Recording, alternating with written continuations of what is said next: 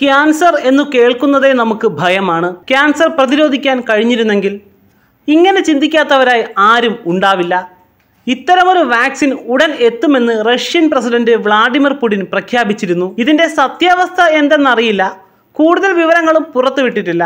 മാത്രമല്ല എന്തെല്ലാം ക്യാൻസറുകൾക്കാണ് വാക്സിൻ എത്തുന്നതെന്നും വ്യക്തമല്ല. അതിനിടയിലാണ് ഇന്ത്യയുടെ ക്യാൻസർ വാക്സിനെ കുറിച്ചുള്ള വിവരങ്ങൾ പുറത്തു വരുന്നത്. ഗർഭാശയമുഖ ക്യാൻസർ തടയുന്നതിന് തദ്ദേശീയമായി വികസിപ്പിച്ച ക്വാഡ്രിലന്റ് ഹ്യൂമൻ പാപ്പിലോമ വൈറസ് വാക്സിൻ ഉടൻ വിതരണം ആരംഭിക്കും. വാക്സിൻ 200 മുതൽ 400 വരെ രൂപയ്ക്ക് ലഭ്യമാക്കുമെന്നാണ് ഇന്ത്യ അറിയിച്ചിരിക്കുന്നത്. എന്നാൽ അന്തിമ വില ഇതുവരെ തീരുമാനിച്ചിട്ടില്ല.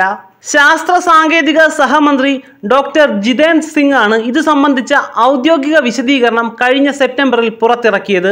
വാക്സിൻ വികസന പ്രവർത്തനങ്ങൾ ശാസ്ത്രീയമായി പൂർത്തീകരിച്ചതായും ഇതിന്റെ അടുത്ത ഘട്ടം അവ പൊതുജനങ്ങൾക്ക് ലഭ്യമാക്കുകയാണെന്നും അദ്ദേഹം അറിയിച്ചു. 200 ദശലക്ഷം ഡോസുകൾ നിർമ്മിക്കാനുള്ള പദ്ധതിയാണ് ഇപ്പോൾ നിലവിലുള്ളത്. ആദ്യം വാക്സിനുകൾ ഇന്ത്യയിലായിരിക്കും നൽകുക. അതിനുശേഷം മാത്രമേ മറ്റ് രാജ്യങ്ങളിലേക്ക് അനുമതി ചെയ്യുകയുള്ളൂ. 2000-ലധികം ആരോഗ്യ പ്രവർത്തകരാണ് ഈ ദൗത്യത്തിൽ പങ്കാളികളായത്. ഇന്ത്യയിൽ 15-നും 44-നും ഇടയിൽ പ്രായമുള്ള സ്ത്രീകൾക്കിടയിൽ ഏറ്റവും കൂടുതലായി കണ്ടുവരുന്ന രണ്ടാമത്തെ അർബുദമാണ് ഗർഭാശയമുഖ ക്യാൻസർ. സെർവിക്കൽ ക്യാൻസറിനുള്ള വാക്സിൻ നിർമ്മിക്കുന്നതിന് drugs controller general of India കഴിഞ്ഞ ജൂലൈയിലാണ് SIAക്ക് അനുമതി നൽകിയത്. പലതരത്തിലുള്ള അർബുദങ്ങൾക്ക് കാരണമാകുന്ന ഹ്യൂമൻ പാപ്പിലോമ വൈറസിനെതിരെ നിലവിൽ 6 ലൈസൻസ് നേടിയ വാക്സിൻ ഉണ്ടെന്ന് ലോകാരോഗ്യ സംഘടന വ്യക്തമാക്കുന്നുണ്ട്. ഇതിനു പുറമെ കരളിന്റെ അർബുദത്തിന് കാരണമാകുന്ന ഹെപ്പറ്റൈറ്റിസ് ബിക്കെതിരെയുള്ള വാക്സിനുകളും ലഭ്യമാണ്.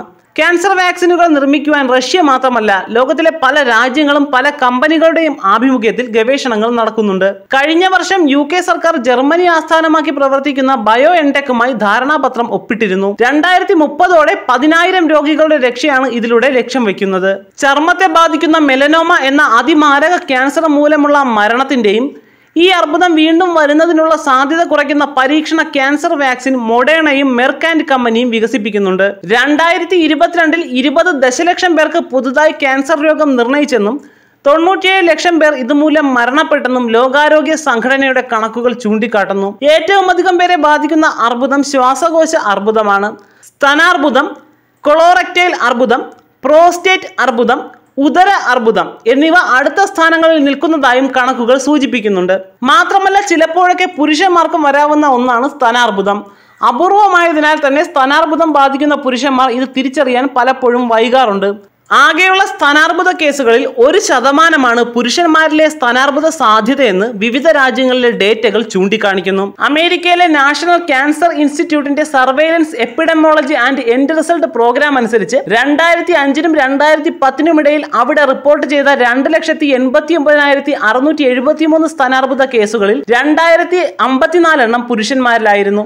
ആഗോളതലത്തിൽ പല രാജ്യങ്ങളിലും ഈ കണക്കിൽ ഏറ്റക്കുറച്ചിലുകൾ ഉണ്ട്. ഇന്ത്യയിലും പുരുഷന്മാരിലെ സ്തനാർബുദ കേസുകൾ ആകെയുള്ളതിന്റെ 1%-ൽ താഴെയാണ്. പല പുരുഷന്മാരിലും 60-70 വയസ്സിലാണ് ഈ അർബുദം വരാറുള്ളതെന്നും കണക്കുകൾ ചൂണ്ടിക്കാട്ടുന്നു.